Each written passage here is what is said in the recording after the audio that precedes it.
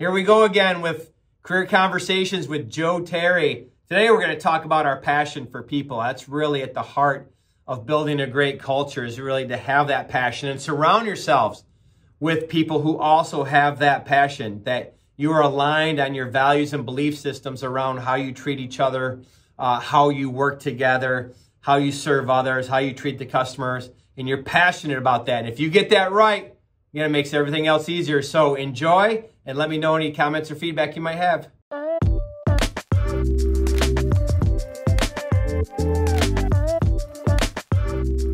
want to talk about commitment for a minute. I want to transition a little bit. You told me such a great story, and I told you I was going to ask you this.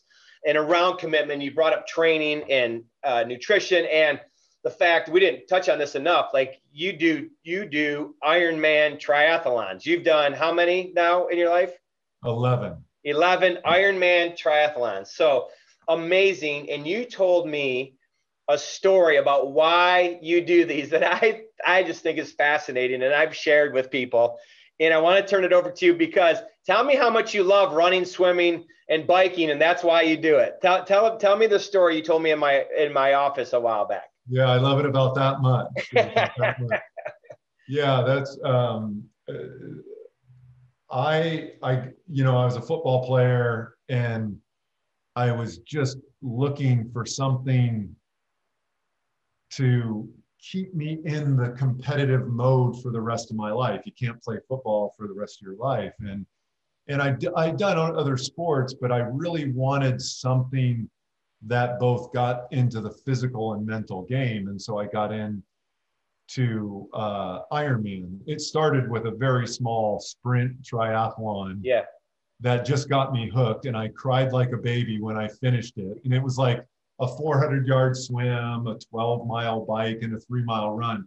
And I came across the finish line and I was like bawling, because I'm like, I can't believe I did that. Because again, I like to swim, bike, and run about that much. And it starts with swim, and it's like bike, and it's like run. And so I don't like to do any of those things. However, it's the process, right? It's the process that you go through in training for Ironman. You can't fake it. Right. You have to get up every single day, whether you want to or not to. And it's a many month and multiple year commitment. And you've got family and you've got work. And so you have to be able to figure out, how do I optimize this? And it's all about consistency, right? And so you train, and there's a process to training this. And so you train, and you got to spend a lot of hours in the pool, a lot of hours on the bike, and a lot of hours out on the pavement running. Again, and it's not something I like to do. Yeah. However, the beauty about that process is that it prepares you for the race, the Ironman, right? And as I said, you can't fake it, because what happens in an Ironman, and this is the beauty for me in Ironman, is it takes life and it just goes whoop, and it condenses it into a 10 to 11 hour period where you're on this roller coaster of life and you're doing an Ironman, right? Yeah. What happens, you get in the swim and you're like swimming, you're like, oh, I don't feel so good, man. Boy, this is tiring, you know what I mean? And then all of a sudden you get on the bike and you got to do 112 miles on the bike, and there's multiple points on the bike where you may not have done well in your nutrition, and you're going back and forth emotionally, trying to work yourself through that. And then you get on the run, and the run is the game changer.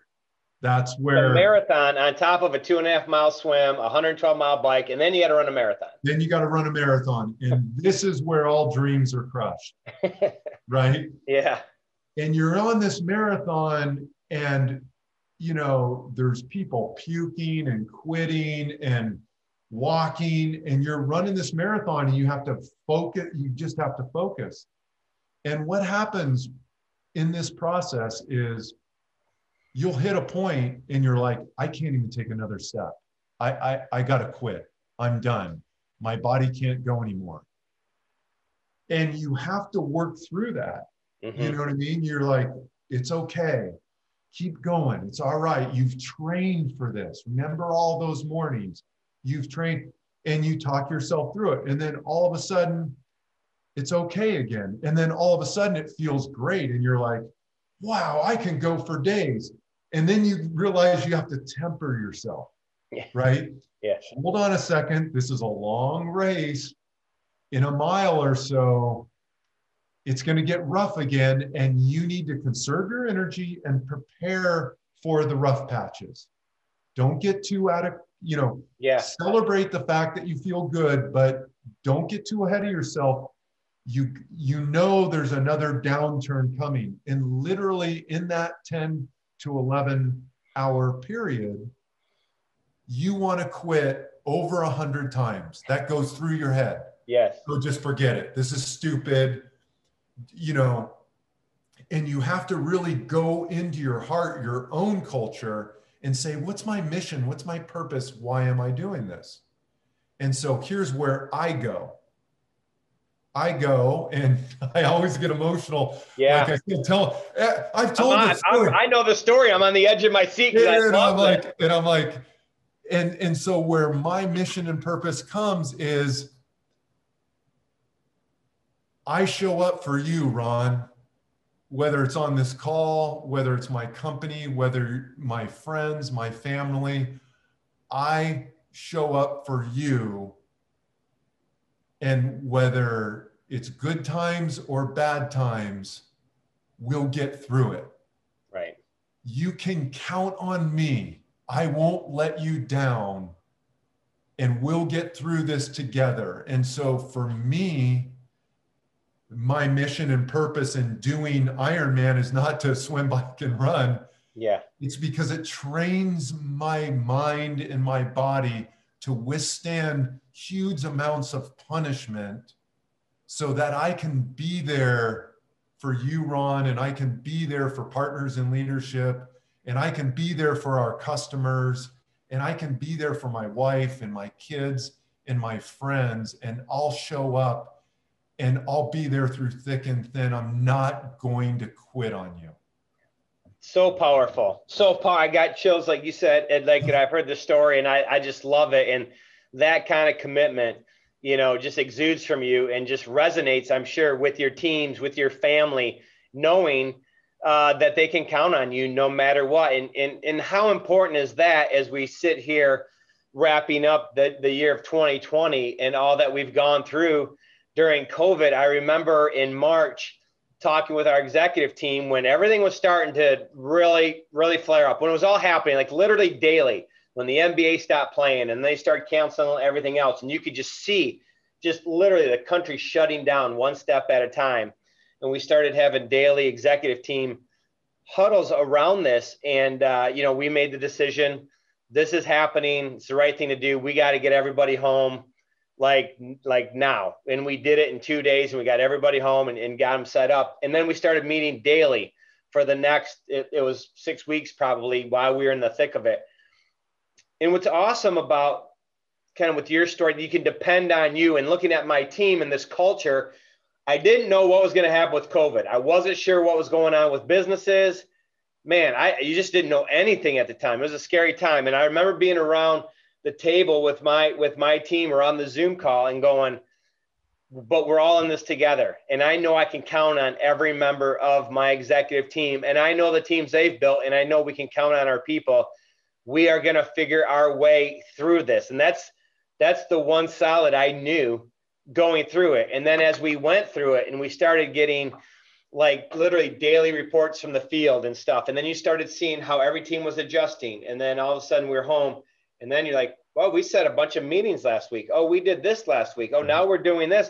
And you started to see people from the front lines, what they're doing. You saw our service engineers banding together and our leaders to get face masks when this was all going, right? And get what they needed to be and say, I will take care of our customers.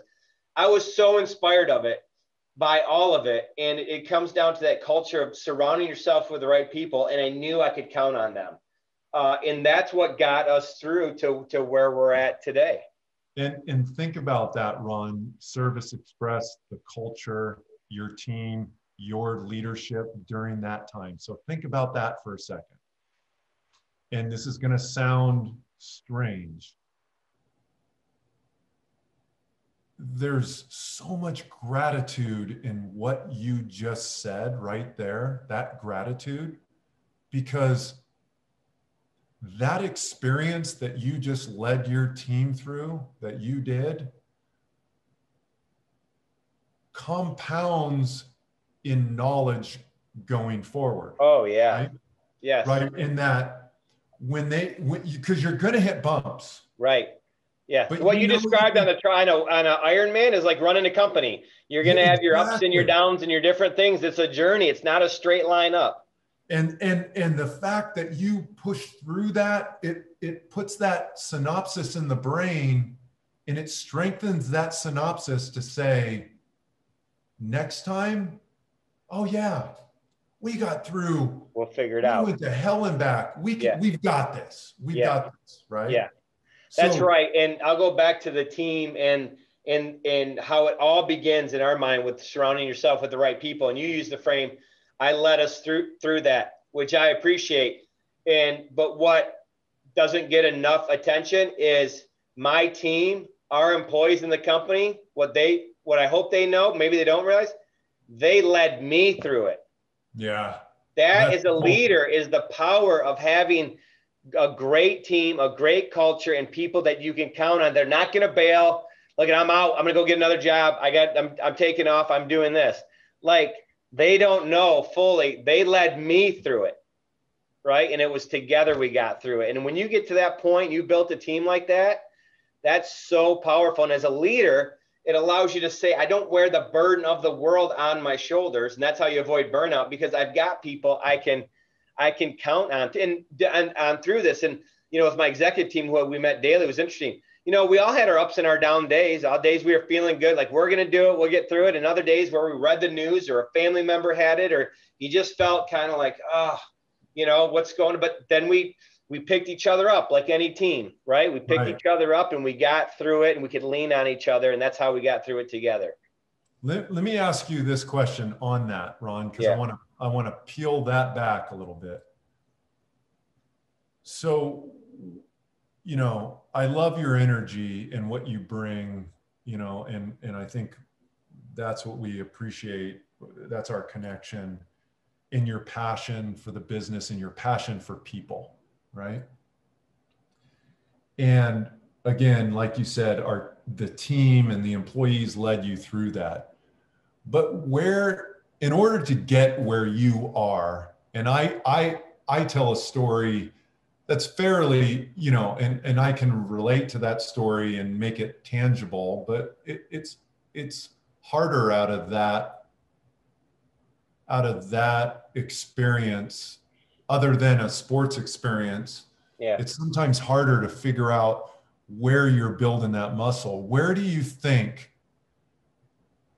you got that? You know what I mean? Because you're building that grit muscle and have built it. Where do you think, where do you fall back on to get that? I'll tell a story from earlier in my career. So I joined Service Express. I was sales manager. I came in, I was the 15th employee or so, came in as a sales manager. This is back in 1997. And the first year and a half, smaller company, 4 locations. I had 4 people on my sales team. First year and a half, we did great. I kind of brought in some training, some process, some system that I had learned, implemented it with the team. They really, really gravitated towards it, and we had success.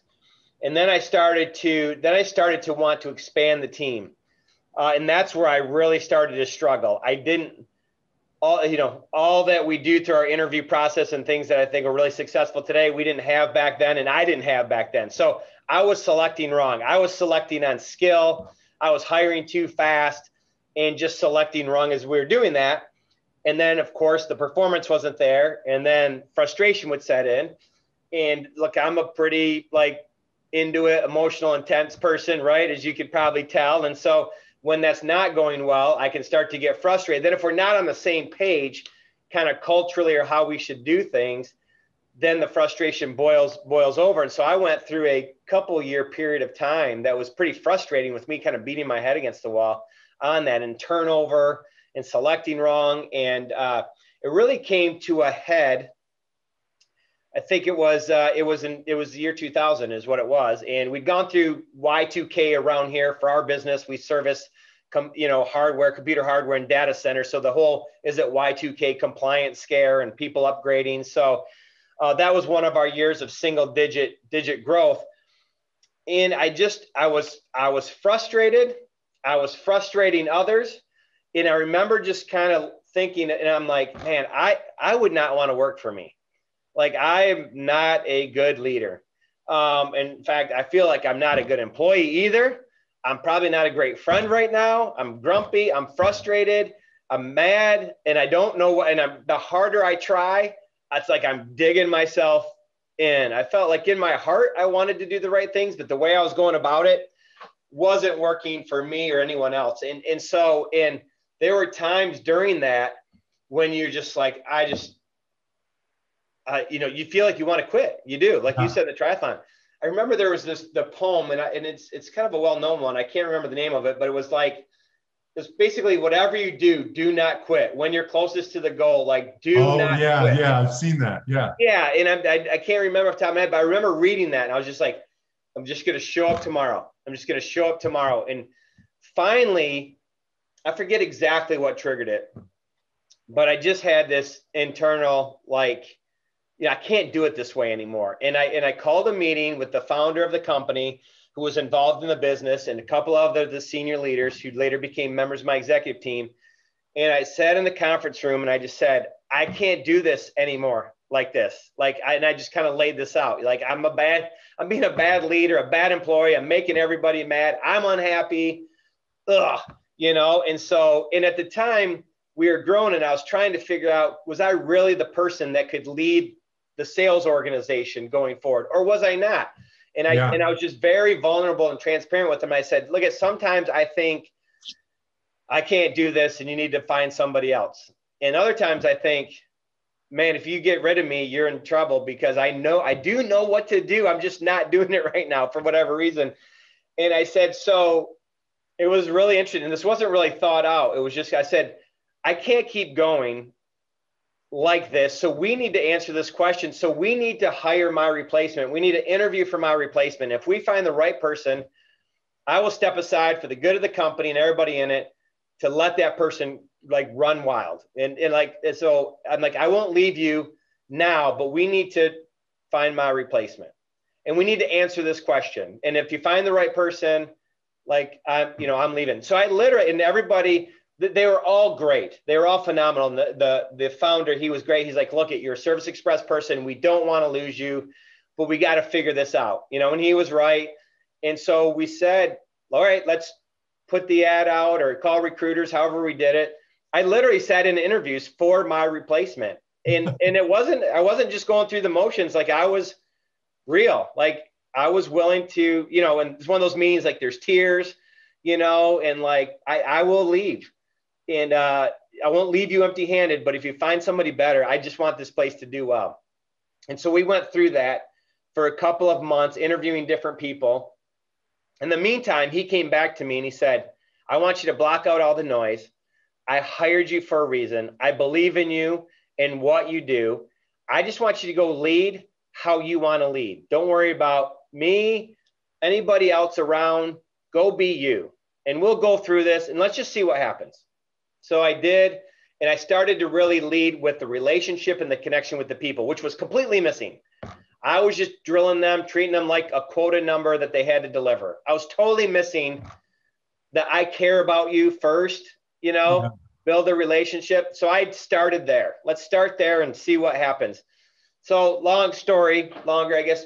But the end is right around this time of year at the end of 2020. We had a record-breaking fourth quarter. Sales went boom, way up. We interviewed people, and what we kind of found was nobody had the secret magic formula that we didn't sort of already know and think about. We just had to adjust how we did it. Sales took off. And I remember it was New Year's Eve. I was working that morning. I stayed a little bit to the afternoon. Everybody left the company except the founder and I. And he came in my office and he said, and we were kind of talking, and said, well, looks like we're going to stay together, right? Like things are going well. And we did fine. Like, we're going forward. It's kind of like, yeah, two guys talking, like, yeah. And I just said, thank you for standing by me, because you had every reason not to, and you had every reason just to replace me. And I just appreciate, the loyalty and just seeing me through. And he said this, similar, thank you for not leaving me, and working through this together. And it took off from there. And I adjusted my style. Certainly not perfect today, but like, I'm going to lead with people first, lead with culture first, and build on that. And we just really took off. And in 2002, he ended up naming me president of the company. And that's when we put together our core value, which is to help people achieve their personal, professional, financial goals. And it said, we are going to lead with people first. Yeah. Number one strategic initiative. Number one thing we do, hire right and create that environment. Nothing else is more important. And that has been, and the founder, he behaved like he acted that way. Like, it was all in our DNA. We just sort of brought it up and said, and put it out there for the world to see and say, this is number one. And it's been working ever since. And so that was sort of my moment, that look in the mirror where, like, you're at rock bottom, right? Everybody thinks like, oh, look at successful. You're at rock bottom, not sleeping at night. You felt that, right? You want to quit, right? You wanted to quit. It was everything I could do not to. What an incredible experience. It was unbelievable. And so I think about that actually often and go back to those days when I just did not know. Like, I didn't know what the end was. I didn't know how the story was going to play out. And so when you talk about like your triathlon training, that's my triathlon that I go back to and say, I got through that. Right. We can get through what comes up. And what's so great about that story, Ron, is there was a tipping point there. That tipping point was, and what a wonderful, wonderful piece of advice he gives you at that point. Just go be you. Just go. So all of a sudden he's like, don't worry about me. You're safe.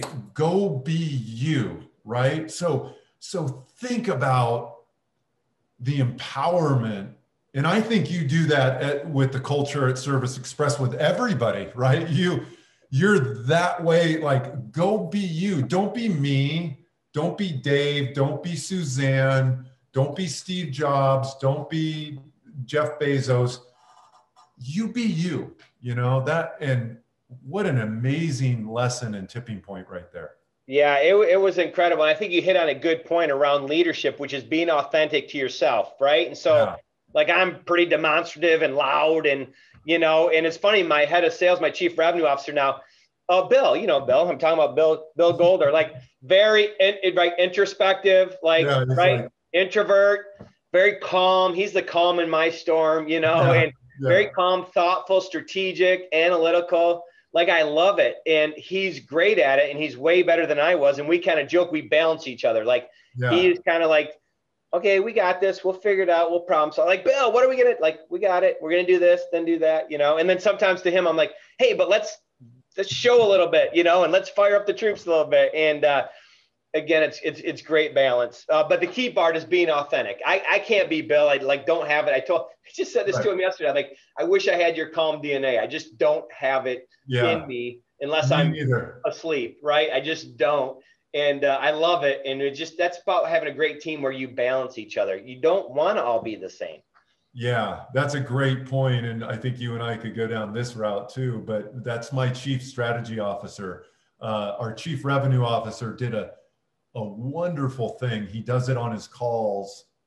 And he starts off his team calls with it, and he picks one person, and everybody has 15 seconds to say what they admire about that person.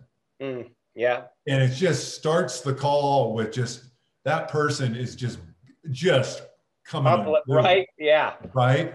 And for whatever reason, he started it with our chief strategy officer who sits on his call with his team, right? And our chief strategy officer had just been through a pretty challenging situation that our chief revenue officer didn't even know. So it just happened to be happenstance that he said, okay, what do you admire about Bob? And it went around and it got to me because I happened to be on that call that week. And I said exactly what you just said, right? I said, Bob's not me. Bob, I admire, he's level-headed. He thinks differently than I do. You know, I'm like, hey, let's do this. And Bob's like, well, maybe this, you know. Right, and it's not me. I'm like, come on, Bob, get fired up. But that's what I admire about it, because the results are better as a result of those different views. That's exactly right. It's way better. It's a way stronger team, well, more balanced, more thoughtful, and you need each other. He needs your energy probably sometimes, right? Yeah. On that. And so I look back in years, and I don't know about your career and my career, I can look back and say it wouldn't have been that way for me. I looked for people that were more like me. You know what I mean? Right. And as I became more aware of how to optimize performance, it was like, no, look for differences. That's right. Going to create opportunity. Yeah. Where are our gaps? Where's my gaps? Where are the team gaps? And look to fill those gaps. Don't look for it. And I think I made that same mistake early too, so much like my way is the right way. Right. Look to duplicate that. And it just doesn't. In fact, you get, too much to that same personality. It can also flare up on you in a hurry. Right. So and I've experienced that because, and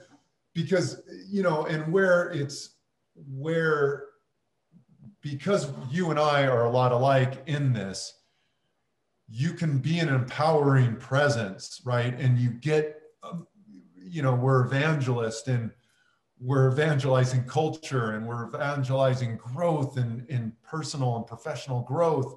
And we're getting excited about that. And so sometimes you need that other view of the world, because Ron, I know, when you tell me something, I'm like believing it, right? And we have beliefs in our head, we meaning you and I. I'm just talking, I'm trying to be vulnerable here, saying, I have this belief in my head and I'm like going, and sometimes I need the 2x4 across the head from somebody who's thinking about it differently to say, no, I think we run off the cliff if we go that way. Yeah, that's right. But if you don't have strong people around you, they won't stop you from going off the cliff. They'll say, okay, Joe, yeah, let's go, because their insecurities believe that if they agree with me, then I'll like them more, right? Right, which is the opposite, right? Like I want those who will disagree with me, not just for the point of doing it, but like if you don't agree, tell me. Like, yes, please. That's strength.